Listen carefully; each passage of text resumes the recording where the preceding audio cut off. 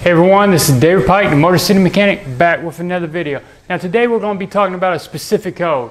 That's P as in Papa, 1D as in Delta, 73. That's P1D73 right here.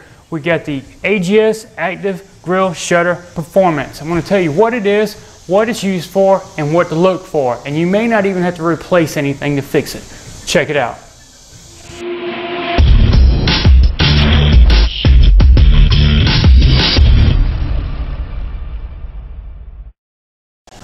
So today we're going to be talking about the AGS system, which is the active grille shutter.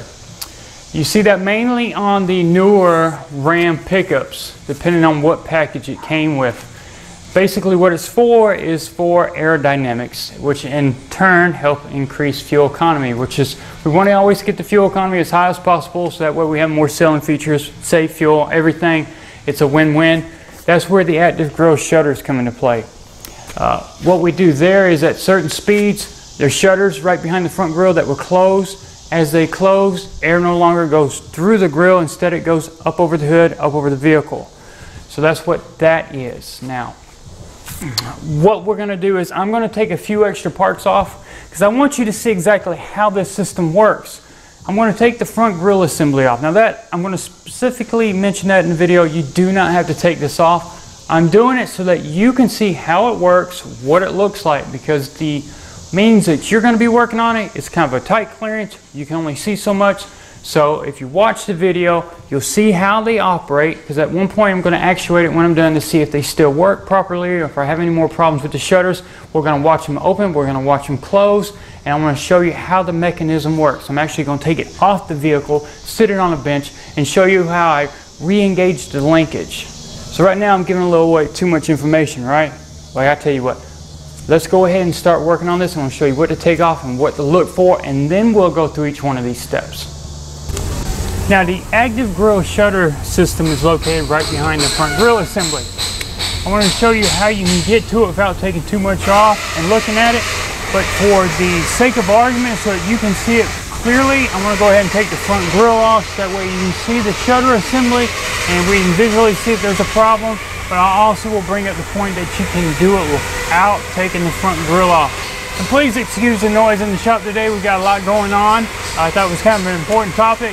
Decided to grab the camera. Otherwise I can't just wait for everybody else to stop. So let's go ahead and get started with getting that upper closeout panel off so that I can show you where the system is and what we're looking for to see what possibly set that code. Now the closeout panel that's right above the radiator but just behind the grille is held in place with a total of 6 Christmas tree fasteners that just push down.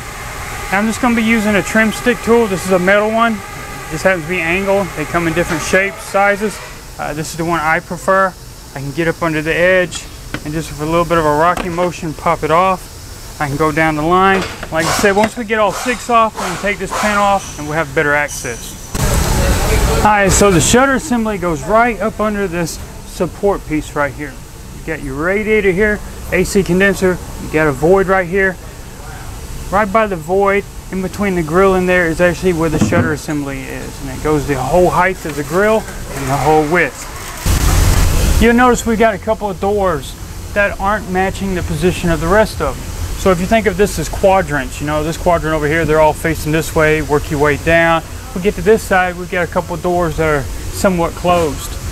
They should move together. These right here are moving independently. So what is probably more than happening is on the back side, there is a mechanism that all these doors snap into, and then there's a motor / actuator that controls them.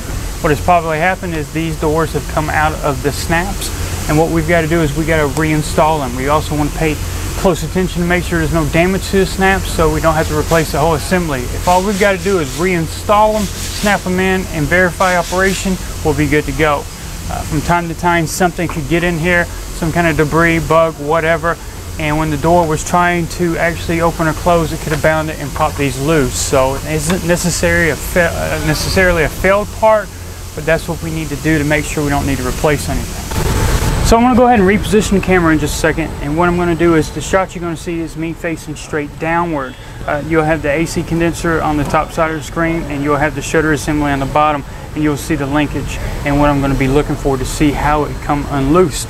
and we'll also get a little bit closer look as well. But the next view is going to be straight down, so that way you don't get confused. You know which way the camera is oriented and where everything is. Alright, so we're looking straight down in between the shutter assembly and the AC condenser. And if you look right here, each one of these are the doors that open and close. And right here is where they're all supposed to snap on, and the actuator and motor's right there.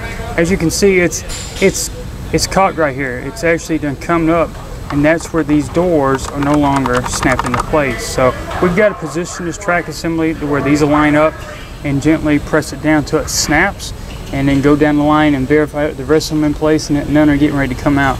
Like I said, this is how you can see it without taking that grill off. It's a little limited access, but you can get to it without taking too many parts off the vehicle. But that's what we're looking for. We want to make sure to see if this come loose, and it did.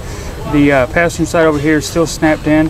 It's the upper two on the driver's side that's come loose. It's actually caused that code to happen, because when this comes up, the portion of the actuator motor that locks into this comes out as well. So then it's no longer moving the shutter assembly. So two pop out, eventually causes the link on this to pop out as well. So we've got to line all that back up, and there's snaps for each one. Now what I went ahead and did is I took the whole assembly off, and I've got it sitting over here on the workbench. Now, like I said, you do not have to take this off. This is just me helping you by giving you that visual explanation of what's going on. You're going to be working from straight down. You're going to snap it back to place. You're not going to take everything off. I just still wanted to show you closely exactly how it snaps on. I want that camera angle to be perfect. I want you to see as if you were shrunken down and put in that tight compartment and able to see what's going on. So like I said, do not take this off unless you're replacing it. At this point, we don't need to replace it. We're just diagnosing and repairing the code, and then we're going to verify that it's working. So I'm going to go ahead and move on to showing you how to snap them on and how to pay attention to make sure everything's lined up. So, all right, so I got it repositioned so you can see it a little bit better.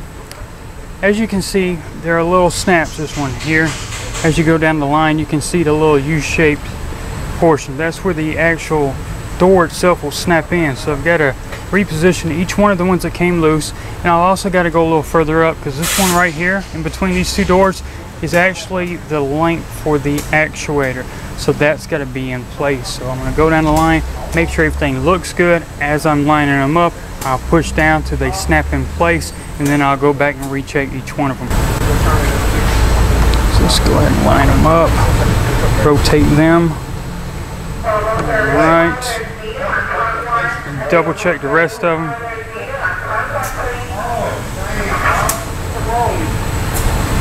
Alright, so let's go ahead and get them in position.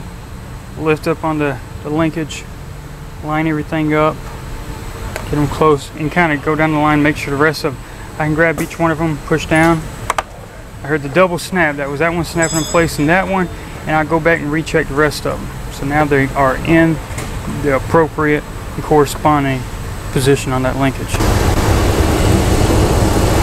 So before we finish any repair, we want to make sure everything's working fine. Like I said, the grill's off just so that I can show you the operation of the active grill shutters.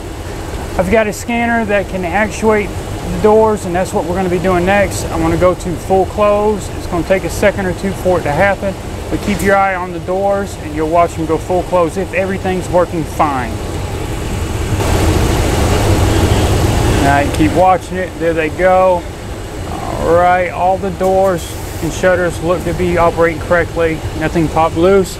We'll go to full open now. And if you pay attention to the shutters, as you see, they're rotating now. All of them are moving together, so that's going to be full open. We got full close, full open. Everything's still snapped in place. Everything looks good. We'll work on clearing the code and putting everything back together and getting the vehicle back to the customer. So for whatever reason, those shutters come loose from that linkage. Nothing visually is showing up right now. Snap back in place, actuating them. They're opening and closing fine. Basically, like I always say, we'll see over time how things go. If the light comes back on, then we'll start replacing things. Right now, snapping it back in place may be the only repair we have to do. Something could have got wedged in there, who knows, piece of debris, a twig, small animal, who knows what was in that location when it happened. Nonetheless, we tried something. We'll just have to monitor and see if it happens again. Like I said, replacement is going to be the next step. So At this point, just for Ask Frank and a thumbs up on YouTube. Don't forget you can like me on Facebook. You can check me out on Instagram and Twitter as well. If you got any comments or suggestions about today's video on that specific code or anything Chrysler, Dodge, Jeep, or Ram related, please feel free to email me and I'll try to get back to you in a timely manner. Once again, thanks for watching all these videos, everyone. I'm gonna go Daytonas on that cherry 6 white wall, so feel like I'm riding